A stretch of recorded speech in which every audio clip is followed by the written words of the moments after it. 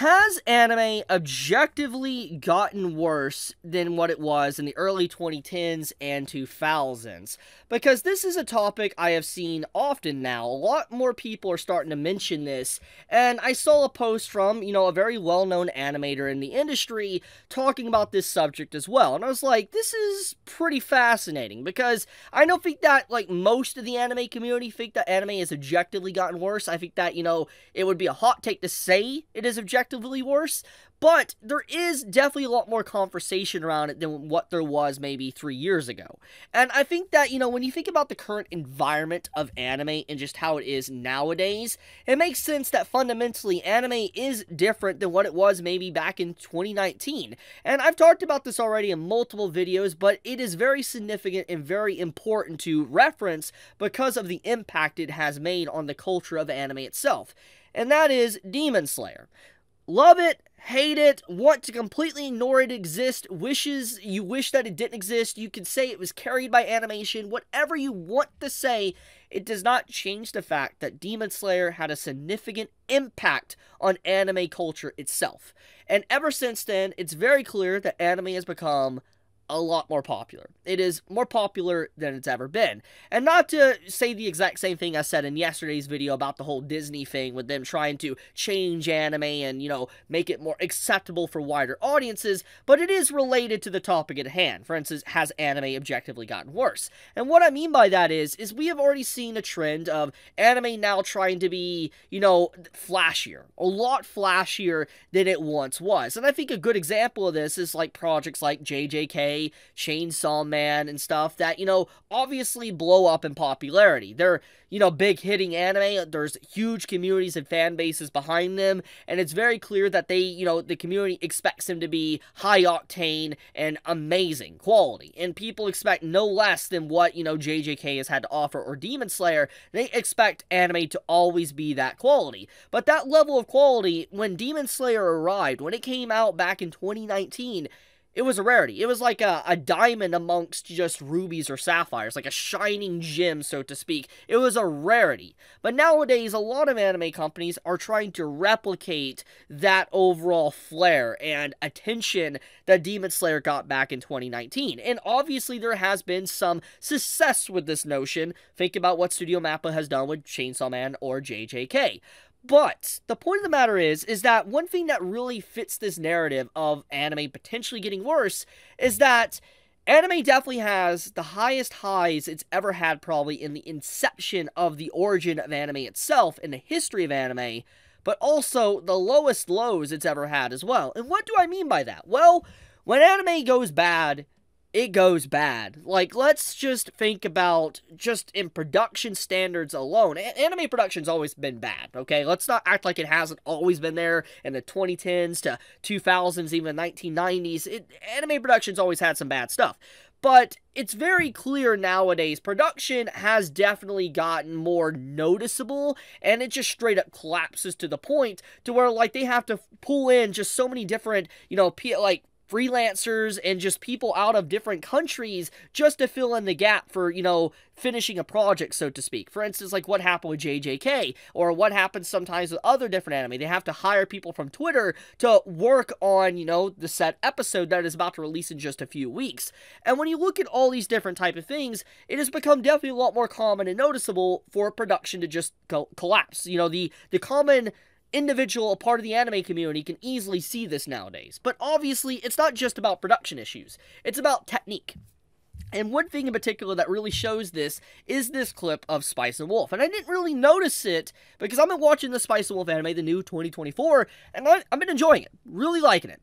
But when I saw this cross-comparison clip that, my good friend Brandon posted here, which, by the way, it's a little bit off topic, but Brandon has a series, and I've been reading it. Pretty good series. I recommend it. It's a shameless plug for that, but I might make a video on that very soon. Just wanted to reference that. But anyways, getting back on topic, though, in terms of this sequence here, I think this is very important to showcase. The bottom here is a 2008 clip of Spice and Wolf, and the top is the new clip from Spice and Wolf, and you can just see the overall animation and art technique is vastly different than what it once was. Now, to be fair, animation and art has changed a lot since 2008 in terms of just how things are done, how things are processed with digitally, etc.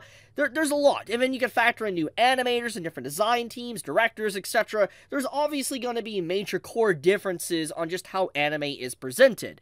But it's very clear that, in terms of style, anime has shifted from this style from 2008 to more of this modern roundish look that you see in 2024, and also the colors are way more vibrant in the newer anime than they once were back in the early 2000s, and I think this has a big part to play with, maybe Demon Slayer, the Demon Slayer effect I want to call it, because Demon Slayer was very flashy, there's a lot of flair to it, and it got a lot of people's attention, and let's be honest, a lot of people nowadays, they need that dopamine flair. They need that dopamine hit to where they're just constantly having something flash into their brain and they could just have that dopamine energy hit. And if there's a lot of pretty colors and flashiness, it's going to get people excited. In this case, I noticed that there is definitely a trend of color palette within anime being a lot more brighter or light in comparison to what it once was. And I think the best way to really showcase this, honestly, is actually the sequence at the end of this clip. And when Holo transforms,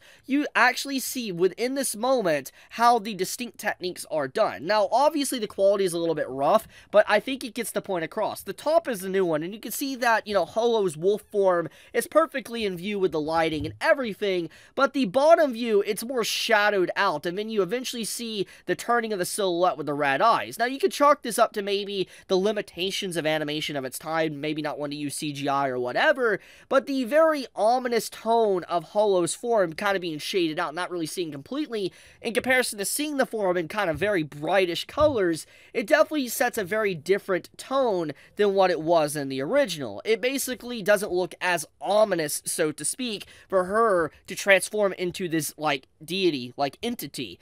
So yeah, I do think that also choreography of the original is vastly different. Look at this. Holo turns around on the new version like this, while the old version has these close-up shots that feel a lot more intimate with the character, showcasing the overall expressions and all that, and there is moments in the new one that does this, but it's very clear that the old anime definitely had this choreography showcasing how close Holo and Lawrence were, but how Holo really did not want to show Lawrence her wolf form and scare him again. And I think this is very important, and it showcases the techniques and different care and attention to detail to certain projects and how they are presented to the audience, because the common watcher, even myself, would not pick up on this unless you see the direct comparison between the scenes. I'm not saying the 2024 is bad, but when you compare it to 2008, there is definitely techniques used in the original that might have been limited in some way, but definitely felt a lot more personal.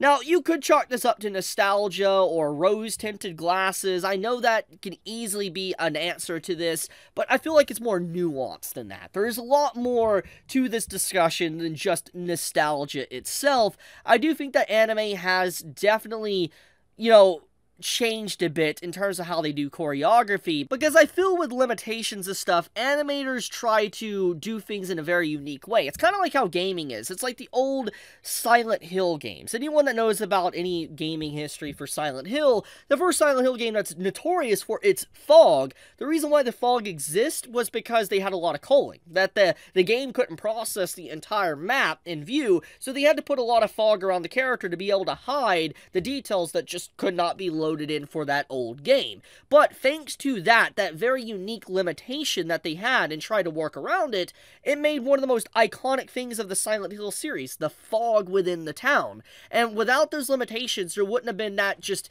innovative moment within the game series. And the same could be said for anime, is that thanks to some limitations and techniques or differences, it caused it to where they had to go extra to really get the moments across, maybe certain scenes or character moments across with just some personal shots. Now, I'm not saying new anime cannot do this, but it definitely is a lot more common to see an overall downgrade in emotion in comparison to its original counterpart. And I think what really showcases this is remakes. And let's get into that one.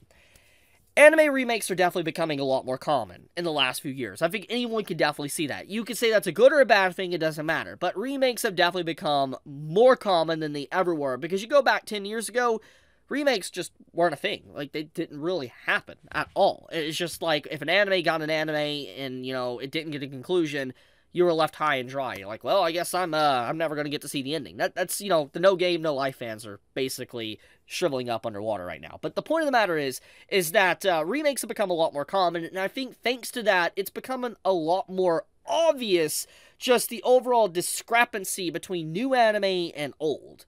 And I think that is very apparent here in this type of footage. So let's get back to what was said by this animator, talking about the standard quality has dropped. Now, I have definitely seen in the comments section of this post, there's a lot of people that just straight up disagree. But this is coming from an animator, and even though they're an animator doesn't mean that their word is, you know, perfect and we can't debate against them.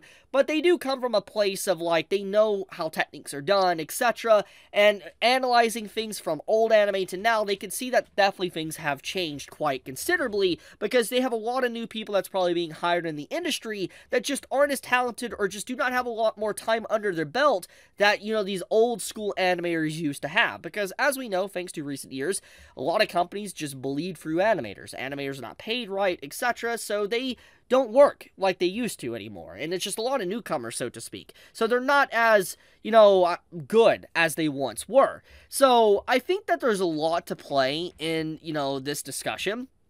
But I think in particular, has anime objectively gotten worse? I'm going to leave it for you guys to decide in the comments. I'm curious to see what you think. Do you think it's gotten worse? Do you think it's not? Do you think it's just nostalgia from a lot of people and they wish you could just go back to that? I mean, I do agree with one thing. I do think that anime does have higher highs and lower lows. And when you take a look at these screenshots, you can definitely see a core difference here. Maybe not for the entirety of anime itself in general, but at least for Spice and Wolf's sake, yeah, I can see why some would not like the newer design in comparison to the old. As much as you might think that the design looks, you know, I guess crusty in comparison to the new design, the lighting is definitely a lot more bright and vibrant in comparison to the old one, with the shading and the lighting and the choreography and the backgrounds as well. You could just see that there was a lot more detail in it, even if it doesn't look as modern as it is today. But I'm going to leave it at that. I wanted to talk about this because it was a very fascinating subject matter. I will say, though, if I think there is one issue I have noticed over the years of why people, you know, don't notice this, or why people probably will argue with an animator over this, is because most of the time, I'm not saying this individual did it, but most of the time people in the Sakuga community, they will point out things and say you're wrong about something, and then you'll ask what's wrong, and then they won't say anything, and they'll just laugh at you and call you a dumbass. That's pretty much what they'll do. And I think because of the way this is done, it causes a lot of people not to understand maybe how animation stuff works, because there is just this elitism that is within the community that doesn't want to give information to people. And then they get upset if someone spreads wrong information as well, because, you know, they didn't want to tell it in the first place. There's a lot to take away from that. That's a slightly off topic from the subject, but I think that in terms of this subject, why people may not think anime has gotten worse and might not believe animators is because animators usually don't explain it that well. Once again, I'm not saying this individual did that or not. I'm just saying, in general, from what I noticed from the community, that usually happens. But I'll leave it at that. Thank you so much for watching. Tell me your thoughts in the comments below. And with that, Chibi out.